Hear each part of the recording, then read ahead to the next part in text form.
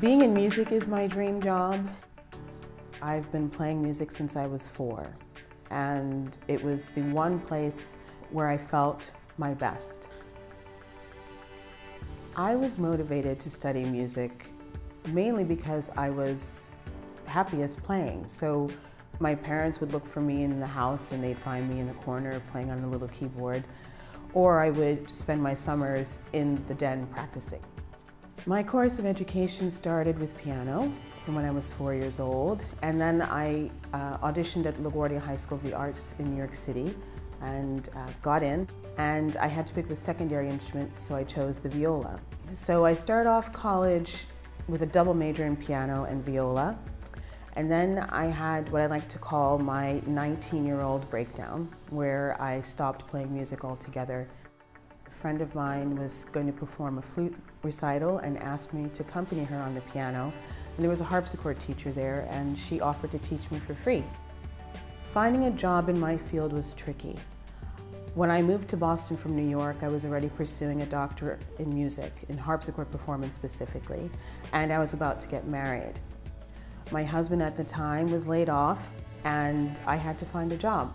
So I applied for a job at Chanel.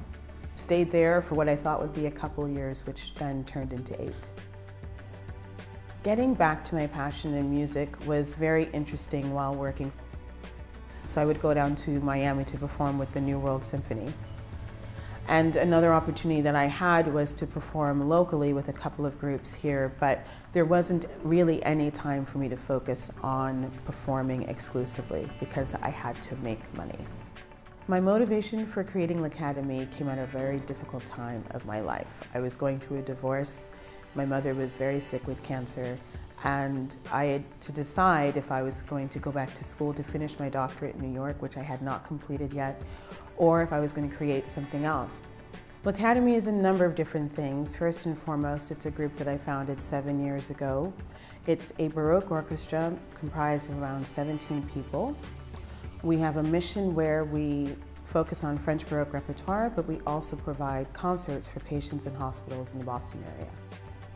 The biggest challenge I faced in launching l'Académie was currency, financial currency, having the finances to put it together, and intellectual currency, finding women, specifically women, who would support me and train me to understand what it meant to run a nonprofit. I knew nothing about that as a musician. The advice I would give women about following their true passion would be to keep it close to your heart. Trust your heart. Believe that what you have to say with your dream can happen. It may not unfold the time that you would like it to, but if it's really meant to be, it will. It is important for all of us to follow our passion because that's all we have as human beings. We're here for such a short period of time and nothing is promised. So if you have a desire and you have the ability to recognize it and to realize it, I think that's the best thing you can do for yourself, and then the world will benefit from that.